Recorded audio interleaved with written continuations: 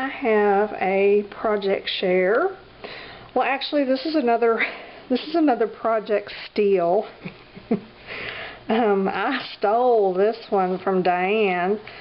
So you need to go over to her YouTube channel and see how it's done right, because she has a really cool one. She's PackerDi here on YouTube, and she has a video for an envelope journal that she made, and she has all the links and everything for where she got her ideas and inspiration, so you can go back and see how others have done it. And but I got my inspiration from her, but I changed it up just a little bit. She had used some envelopes that she got from the office supply. They were, I think, you know, just the 9x12 envelopes, the white ones, and then the 6x9 envelopes. And you fold them and put them together to make a little Z-fold signature. Well, I didn't want to go buy envelopes because I got envelopes off the wazoo from junk mail, right? So I kind of devised my own little junk mail version of her book. And this is what I came up with. I've got, I ended up with 5 signatures, and it's just bound with a long stitch, and then this thing is bound through the middle. I may end up putting a buckle or something on this instead of tying it. I don't know. I haven't really decided what I'm going to do about that. And this was just a scrap of paper that I stuck to a piece of a scrap of fabric that I stuck to a piece of painted paper. And these are the signatures. And she's going to use hers. I think she mentioned that she's going to do a lot of personal journaling in hers, and then also maybe some collage techniques or you know, art journaling things. And I think what I really want to do with mine is kind of more of a collage book. Not so much a lot of wet media, but more dry media, more cut and paste, because I really like doing that. And I really don't think I do it often enough. So that's what my intention is anyway. And each signature is an envelope with an enclosure, and I just used some junk mail postcards and cut them so that they would fit in the envelope. So it's got a pocket there. Here's another pocket here. You open it up. It's got a fold out. It's got a flap and another pocket here. And this is what happens when you're really not feeling well and you try to do something and you're not really tracking too good. I cut these before I bound it, and I cut every one of them upside down. This little slot was supposed to go up here so that this would pull out the top. I cut every single one of them upside down. So, you know, I've got this thin strip that I can use for a collage-y, journal-y something, and I'm going to pretend that it's supposed to come out the bottom like that, and I'm perfectly fine with it because I'm kind of locked in now. So, you know what?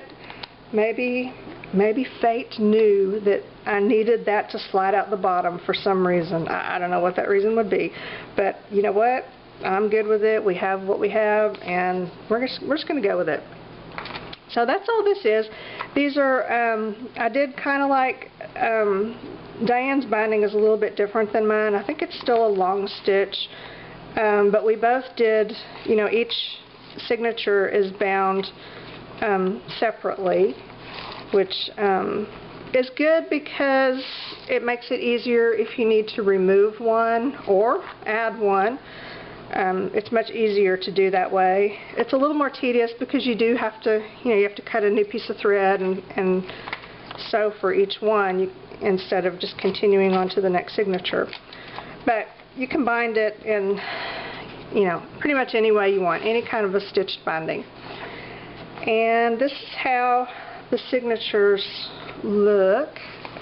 Mine anyway, you go to PackerDi's channel and look at how she did hers. Look at the real one, and then mine might make a little bit more sense after you see hers, because hers is large and white, and it's very easy to see how everything is put together. And mine's put together very similarly, but it's funky looking because my envelopes are different sizes. So here's what I did. I started with an envelope this size.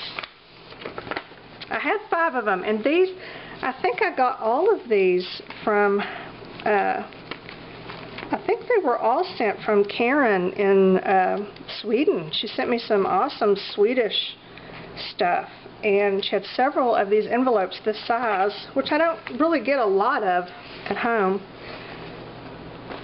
But I had this extra one, so it starts out with this size.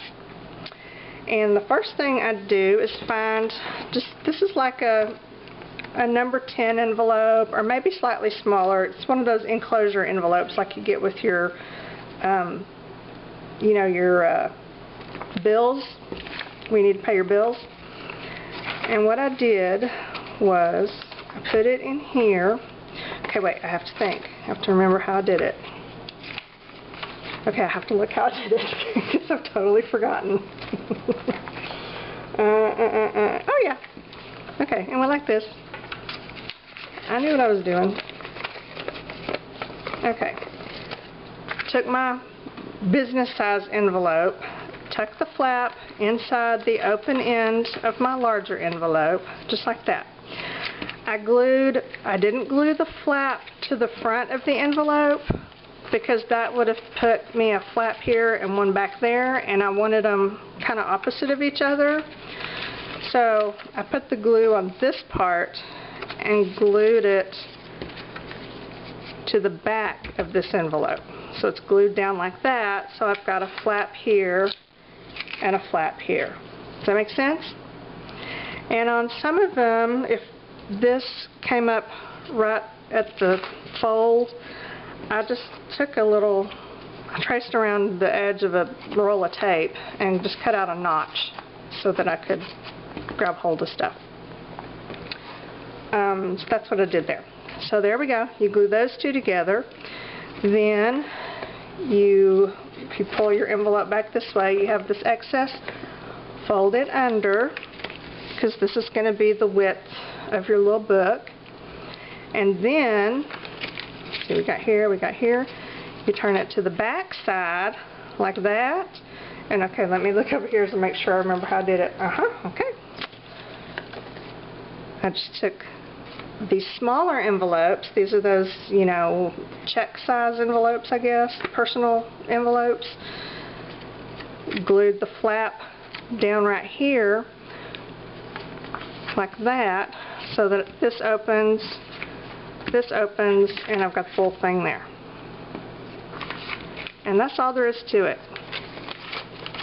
And there's that one, that one.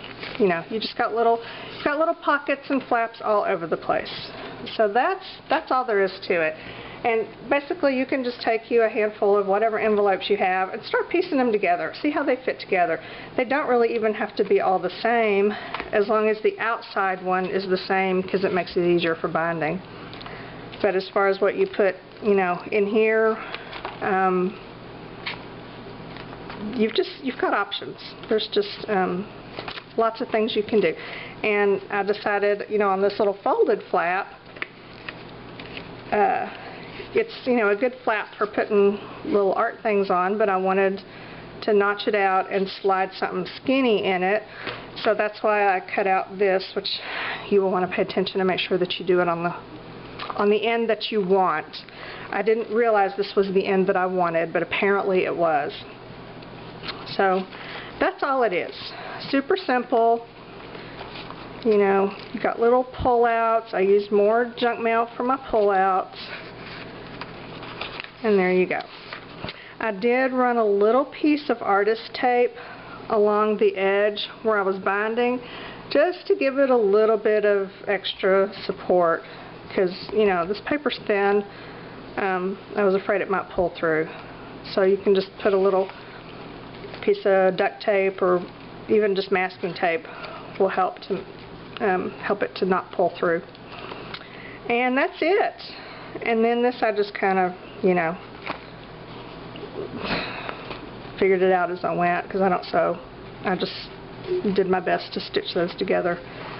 So there's what I've got, and I'm really excited about using this. I don't really know where to start, so I'm hoping that Diane will do some videos of hers when she, you know, starts getting it going, so that I'll know what I'm supposed to do.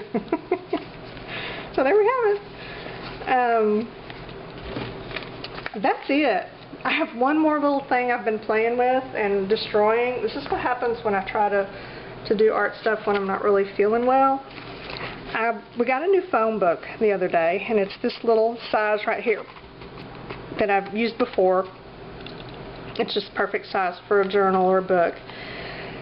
So I went through the phone book. I cut out some of the pages.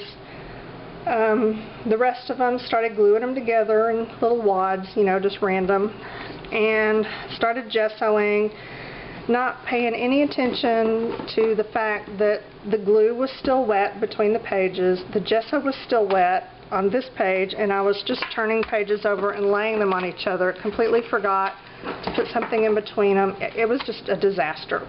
And I woke up the next morning thinking, oh good, my little book is going to be dry and finished, it's going to be great. It was this warped, mushy mess of gesso and glue, and I don't know what I was thinking. So I ended up having to rip all of the pages out, the ones that I had glued together and gessoed, let them dry good, and of course some of them, you know, they'd stuck together, so layers had peeled off. It was just awful. So I had to re-gesso everything, and I ended up actually really liking how these edges turned out right here. They're rough and awesome, and I love it. And those were the edges from the binding where I ripped them out. So I went through and I made sure that they were all kind of roughed up and, you know, gnarly looking. And I still don't know what I'm going to do with it, but if I end up binding it, I'm pretty sure I'm going to bind it along this edge so that this is the exposed edge, because these are great. And then I'll do something with it. I think it just probably needs to be an art journal for, you know, really wet media, paint and stuff.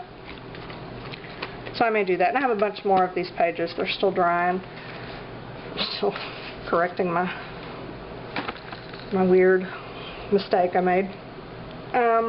So we'll see how that turns out, and that is all I have for now, except for my awkward ending. The end.